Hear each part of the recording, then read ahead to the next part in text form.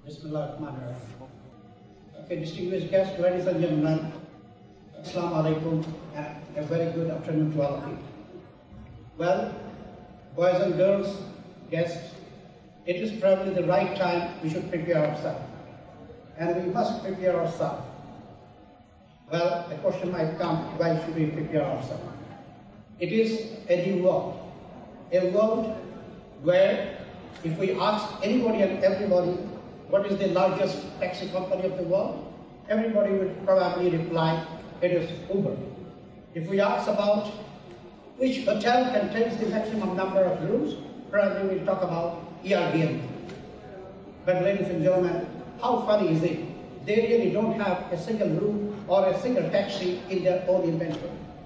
That is the world we are standing right today. The same world has got challenges too. What are those? Every moment, every day, every year, the temperature is rising. The global warming is taking place.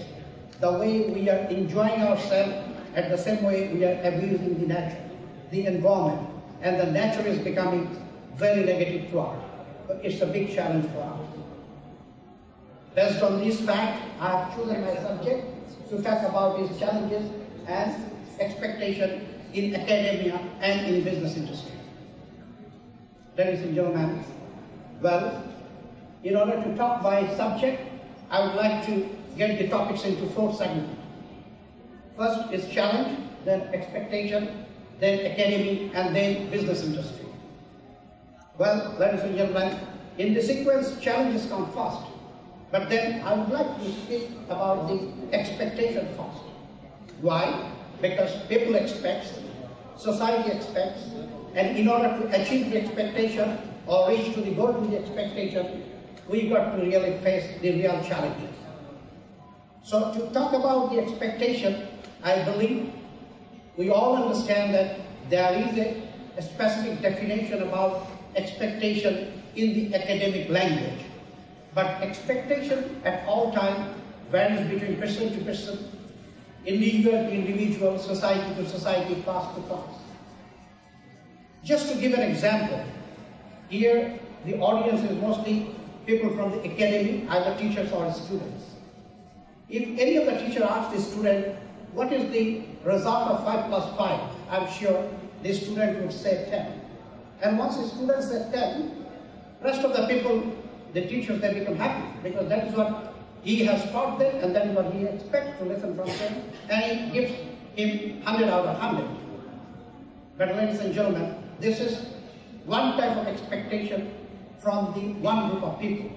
As a business entrepreneur or as a business person, if you are in the process of recruiting your mid-level management or high-level management, if you ask the candidate, what is the result of 5 plus 5? Certainly, if the answer is 10, probably as an entrepreneur, we won't be very happy to recruit. We'd probably look up, expect a different source of answer. If you really answer that 5 plus 5 is supposed to be 10, but what you are looking out from me? Do you want me to make it 17? Do you want me to make it 20? Do you want a result of 25? That is my challenge as a manager to produce for you. That is the business community's expectation. Ladies and gentlemen, there is the biggest conflict between the challenges of industry, business industry, and academia. But the fear that we are facing for the coming days in the world on different natural and the human civilization destruction, it is time that academy and the business industry, they should work together with shaking hands side by side. This is very easy to talk, but this is indeed very difficult to achieve. Because if we want to list the challenges between the academic body and the business industry, we could probably list many numbers by yourself, by myself, or by anybody else. But if we really examine in a very, very methodical way, the challenges is one. And that one single challenge is the mindset. Is the mindset. Because these two bodies have their own mindset, where the biggest problem is the ego, which drive you to conflict and complex. If we can really convert this conflict and conflict into cooperation and collaboration between the academia and the business industry, I think that would be the best work.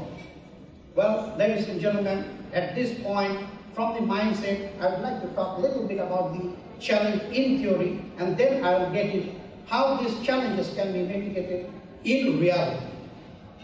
Well, I come from a very valued family of Bangladesh. In our family, we used to mostly practice at least one meal together, either lunch or dinner, along with our parents and our brothers and sisters. Ladies and gentlemen, from the childhood, I found my father every day in the dining table is to say about some valued words, which mostly we practice in the academic area. One of his sermon was like that: never try to be a moneyed man, try to be a great man. That is how we grew up. I really did not understand what is the meaning and value of these two words, moneyed man and great man. Well, ladies and gentlemen, once I graduated from the Air Force at the age of 20, then I thought it's right time for me to ask my father, what is the meaning between these two? So I asked my father, what is the difference between moneyed man and great man? He just said, in order to be a moneyed man, you just need to have a lot of money. That's it. Sufficient money to live your life. I said, then what is a great man? He just told us, great man, in order to be, you definitely need to be a moneyed man. You must have money sufficiently to live in this society with dignity and honor. And then you need to be a man of character. I said, what do you mean by man of character? He said, never become a man of reputation. I asked him, what is the meaning of man of reputation? He just said, man of reputation means he who thinks what people are thinking about him. He said, give a damn to that. Think about what you are, that's your character. And then I asked, what is the next? He said, whatever you do, what profession you are, what place you are being placed, use your best of the education to make a next level value addition, and that's for knowledge. So you should be a person of knowledge wherever you are. If you have money, if you have character, if you have knowledge, then you are a great man. But ladies and gentlemen, standing here today, I can very well tell this balance are not there in this society. The people are producing future leaders, the people are culturing with the education which give the best of the society and the industry. Are they really valued? The academic people are valued with the proper financial backup or not? Time for us to be thought, and we should focus on that. I believe they are not. So what should we do? We should find out a operandi by which our academic people, our intellectual bodies, our teachers, the manufacturer of our future Bangladesh, they should be well valued by the monetary sector as well. In order to do that, we should focus the right area where we should develop at least 25% of our academicians. If I may tell you, the worst scenario of our country, the biggest strength of our country is the blue economy, the Bay of Bengal. But probably in 2010 or 15, we got a maritime university. Before that, we never really know about it. The people around us, different country people, they have been perhaps enjoying our resources. We have a great resource under our water, which is called about gas and the mineral resources. Fortunately or unfortunately, end of 70s, probably the Russian University opened up a subject called geology and mining. Before that, until that, perhaps none of us know about it much, but it contributes probably a stronger portion of our economy. If we talk about our forest, our golden fiber of Bangladesh, jute, if we talk about our shipbuilding, if we talk about our tea, how many universities are really teaching on that subject? How many universities really do have that subject? I believe it is a great question for us to ask. If we really focus 25% on our passive research, and then what we can do, the business industry can grow from there. And R&D by the intellectual body of the university, they can be involved. And once they really come up with the right solution and the right R&D, then business community and academicians they can jointly go for a pattern. And once they go for a global pattern, through the patterning, the monetary crisis for the academy can be resolved probably in the best of the best way. Ladies and gentlemen, this is one of the areas that I am telling about the challenges. How can we really solve these challenges?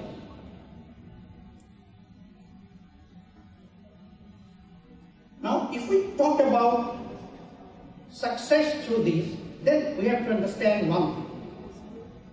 Many academicians, they have by now given a lot of definition about success, but in one sentence, we want to draw down the definition of success.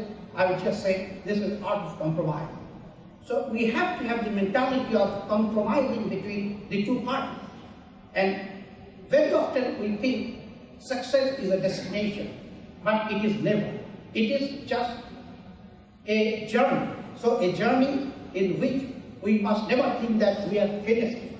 If we think that we have finished it, then I must tell you, we should be finished at that point of time.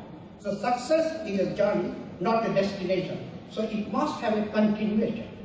Well, a lot of alternate thinking can be caught in the discussion, but truly, these are the very simple things by which, if we can solve the financial modality in the academic area with right perspective of the research and development, then business and academy will work definitely hand to hand, and the money, the character, and the knowledge would definitely stand still, and we would certainly then feel proud about them, and we will be able to face the challenges of the world.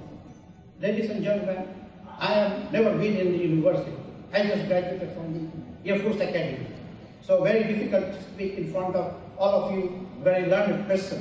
However, once my friend asked me to be a keynote speaker, I thought it is very difficult. And I still think that, so I just spoke. If you want, you can take some notes, and the key is in your hand. If you can open the lock, the world is yours. And only then we can say, like our great poet, Rabindranath Tagore, Amar Sonargaon Nami Tomai Bhalobashi. Thank you very much, ladies and gentlemen. If you have any questions, I am here for questions. Thank you so much. Very impressive presentation, Mr. Abdul Motin. Probably some questions or comments from the floor. If you have, please raise your hand and grab your opportunity. If no, yes, go ahead.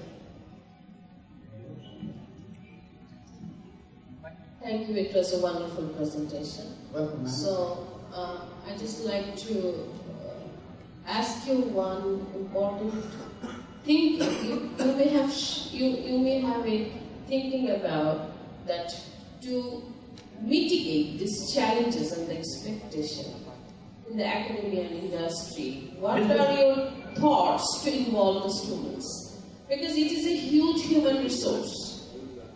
You know, it's a skilled person. We really need skilled person. So what is your thought about involving students to mitigate these challenges and expectations? Thank you very much, Pranav. Well, my answer will be a little frustrating, but I say in my full lecture, perhaps you came a little late. Our biggest problem is the mindset. We always think complex and competition. We never think collaboration and cooperation. Very unfortunately, I would like to give you a statistics. We are based on garments industry and foreign remittance. In our industries, more than 70% top level managements are from other countries. But believe it or not, our boys and girls are probably 10 times far better, brilliant, and with top IQs than those people. Only thing that we don't make them interacted in the right time from education to the business industry. We don't really make much of the interaction. That's why I say, in order to create the interaction, we must really understand the investment in academy, because this is the best raw material for a nation. You are producing the future Bangladesh. Okay? If we talk about the history and the story, we have Rabindranath, we have Nazrul, we have Amar Sheikh, we have Bangabandhu Sheikh Mujibur Rahman. Okay, so this is Bangladesh. So in this Bangladesh, we are hiring the top level and mid-level management from outside. It's really very frustrating. 1913, Rabindranath was the first Nobel recipient in whole of Asia. Probably none of us will know that. So we have to make it interactive. For that, we have to really focus on money. Money is very important. So in order to focus on money, we have to go huge R&D with the academia and the business standing. And once we do the R&D, then we have to have a very bilateral, respectful, reciprocal agreement by which patron can be protected for each party's monetary benefit. Then the engagement would be respectful and reciprocal, and thereby it is possible. It's time, I think, you should, with free mind, put your students in the business community and keep some portion of their assessment through the real-time engagement with the business university. Well, I was a boy back in 1980. I went to Japan, and I found in those days, the school students, they go to the factory and they work. And that's an assessment, there is an assessment there. Not necessarily, but we have to really focus on science and technology, because actually they are the pathfinder. Whatever the change is globally taking now is science and technology. So we must go for R&D, and we must protect our baton. Not that our young boys and girls makes an R&D and it's being hijacked by the businessman, and it is sold in the highest price, and he or she loses the interest. So we have to engage purposefully. Thank you, madam. Good, thank you. Actually, I missed some introductions about him. He is the founder of that GRAM. The GRAM stands for Global Resource Augmentation Management. So probably he wants to deliver his own viewpoint on how to make a certain strategic approach to make a collaborations between the academic side and business sector. So I think as we are going to be growing older, then we can understand what is the important driving force for the societal development. So in that sense, he is emphasizing the monetary side is so important to negotiate or bridge a gap between those sectors. So I think fully understand, I have a good concept with his viewpoint. And also I missed one things about his long life story in the introduction, but you referred to that final program on his page. Thank you. And somebody else who has, yes, please. This is final one.